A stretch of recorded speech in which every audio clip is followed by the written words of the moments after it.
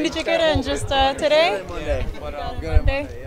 And how's everything feeling for you? I mean, this is kind of your second fight week and just the last couple of months. How do you feel coming into it? Yeah, everything feels good. My weight's good. Everything's coming along at the right time, and I'm relaxed, and the weather's nice, and I've had a good training camp. And over at American Top Team, did you get right back into training after the Hendricks fight, or did you give it a little time and rest before?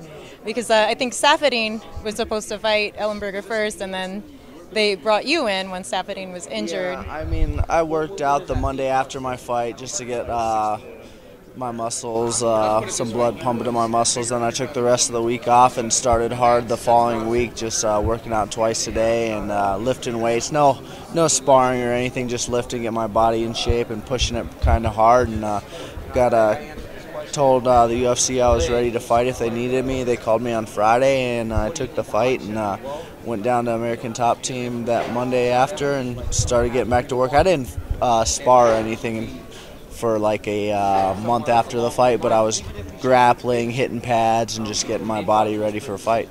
And now that you've been through that Hendricks war, you were able to stifle a lot of his wrestling. A lot of people are talking about Jake's wrestling ahead of the fight and how you'll be able to handle that. Do you feel that the Hendricks fight, you already pretty much showed what you're capable of there?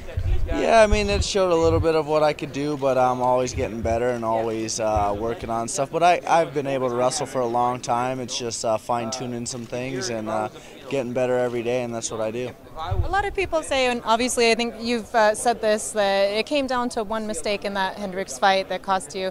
There's been a lot of eyes on this fight as being a contenders battle, and I was just curious just what you have to do in this one to be able to get back to that title fight. Yeah, I don't think I said it came down to one mistake. They probably like chopped that up and made it look that way, because there's a lot of things that go on in a fight that I could have done better. So it's not one thing. I need to get better in a lot of spots, and for maybe I definitely didn't say just one thing, but yeah, that definitely need to get better in a lot of areas, and that's about it. What specifically were those areas? What did you really focus in on in this camp? Where do I start? I worked on my speed, I worked on my strength, I worked on my endurance, I worked on my grappling, I worked on all aspects, so everything needs to get better. I mean, if you're not working on everything, you're just not preparing for to be a better fighter. I think everyone does that. I think everyone works on everything. I don't think you ever leave anything behind and think, oh, I'm training for this guy, I'm not going to work on that aspect.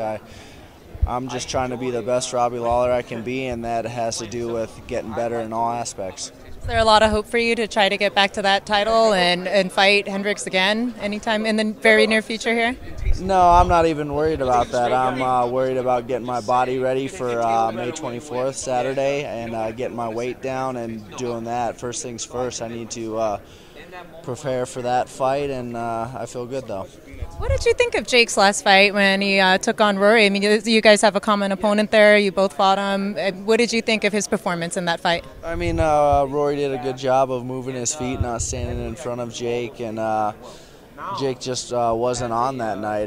Just didn't have a good day, and I mean, sometimes you just don't have good nights. Do you think it showed you maybe some ways that you can neutralize his attack? No, I didn't really look into it that much. My coaches kind of put me in situations that they think Jake does well, and I just work out, and I'm just ready for all areas, and my style is a little different than Rory's, so I'm just a different fighter. Well, thank you, and we wish you all the best of luck, Robbie. Appreciate it.